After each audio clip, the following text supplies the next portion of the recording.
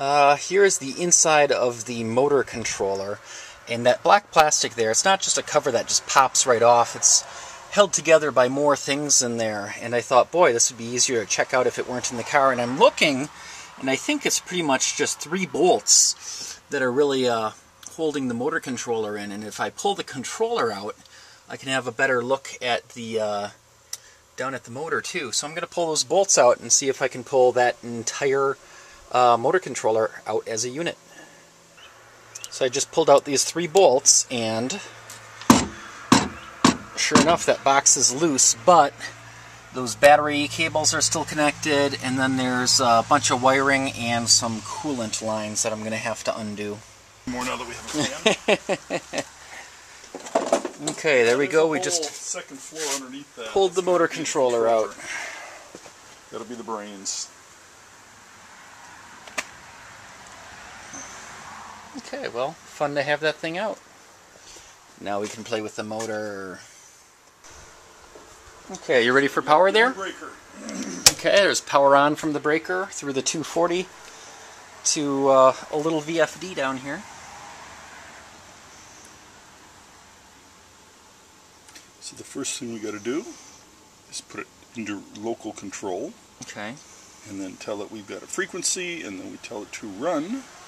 So the run is lit, and now we should be able to give it some RPMs. Okay, I hear something. I see a fire tire moving. Okay, one.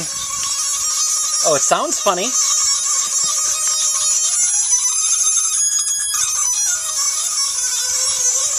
Sounds like techno music.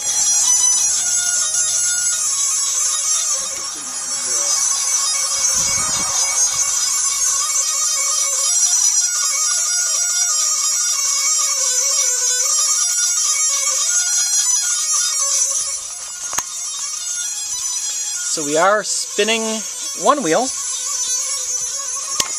Other one's not going. That's a differential for you.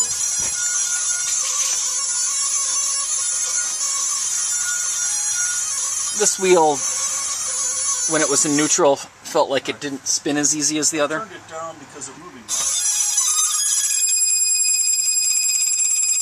Yeah, it won't go above 33.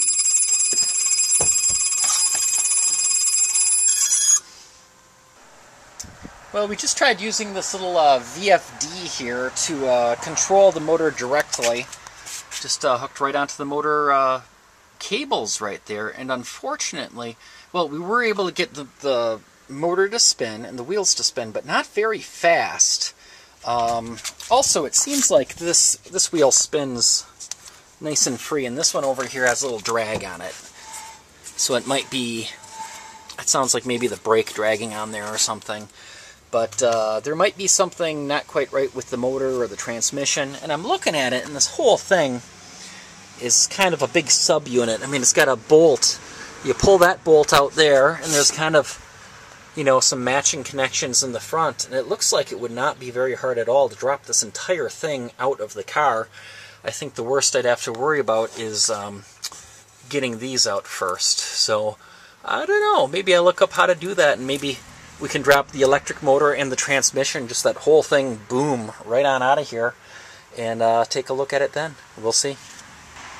Here's the back side of the motor controller. I just took out all the bolts that hold the back or the bottom cover on, and I'm going to do a little gentle prying and break that seal, and we'll see what we see.